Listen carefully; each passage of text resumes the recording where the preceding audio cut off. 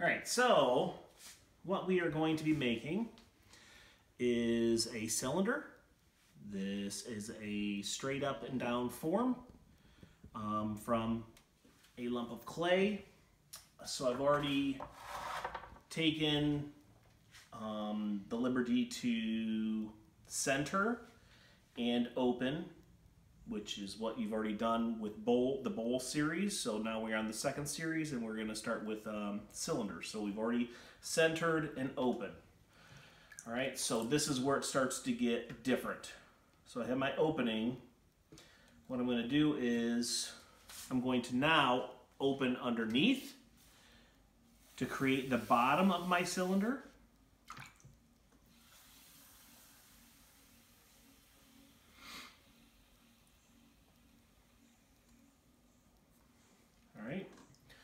So I have to open underneath, because I don't want the bottom to be thick, I want it to be thin. I'm going to compress. Remember, we always compress.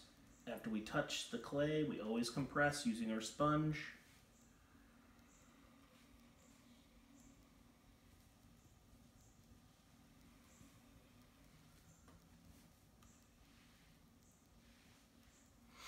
All right, so now what I have is I keep the top narrow, and then the bottom is wider underneath. So this is narrow and this is wide. We don't want it to go out, we want it to go narrow, all right? We want it to go up, all right? So different from the bowl series, instead of pushing out, we are going to push in with our right hand, okay? All the pressure comes from the outside, from the right hand here. All right, I'm going to push in this way, and that causes the clay to go up. All right, so I'm going to brace with my left hand on the inside here, my fingers on the inside, and then I'm going to take these fingers. Notice I'm right across. I'm pushing directly through the clay here. We don't want to be like this. I want to be right across from each other. Your hands always work together. Notice I'm touching with my thumbs. I'm going to gather the clay down at the bottom. Pressure's here.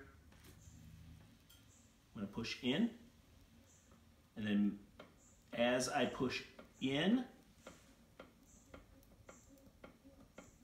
and move my hand up, that causes the clay to go up. Now, as I'm going to start down here and I'm going to push hard, but as I go up through, my pressure gets less as I get to the top. If you're pressing hard all the way through, you're going to torque it, or you're going to rip this off. You're going to rip the top off, or you never want to come all the way through the lip. I'm going to stop about right here with my pressure. Leave this lip intact, okay? So you're going to end up with this kind of like nuclear power plant look, okay? That's normal. So that's my first pull. Second pull, I'm going to gather. Okay, see this that I've made down here, this gather? Now I'm going to bring that up, pushing in with my right hand. All the pressure's with my right hand. My left hand is just a brace. And that makes the clay go up. Now, as I get to the top, my hands are releasing. I'm releasing as I get to the top. Notice it's still spinning. I don't stop it. I don't stop the wheel. I leave it spinning. And what I'm doing is I compress every time I touch. I'm going to compress. I'm going to clean it up. Compress. If I can get my hand down inside, I'm going to compress. Don't worry about it making it oblong like that. It's not going to hurt it. So our goal is 3 pulls. Remember, always 3 pulls.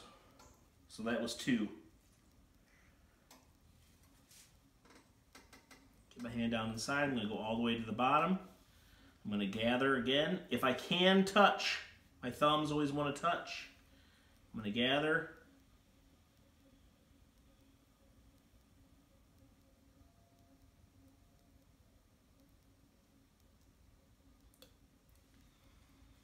And work the clay up. All right. Compress. And compress. what I'm doing at the top is I'm not pinching, I'm just grabbing and compressing here lightly with my sponge here. All right, so once I get the height and the evenness, it's not super even here. You can see in the side, it's not even. So what I'm going to do is once I do my 3 poles, I'm going to use my wooden rib and get my hand down in there, and I'm going to straighten this guy like this. Use that as a straight edge.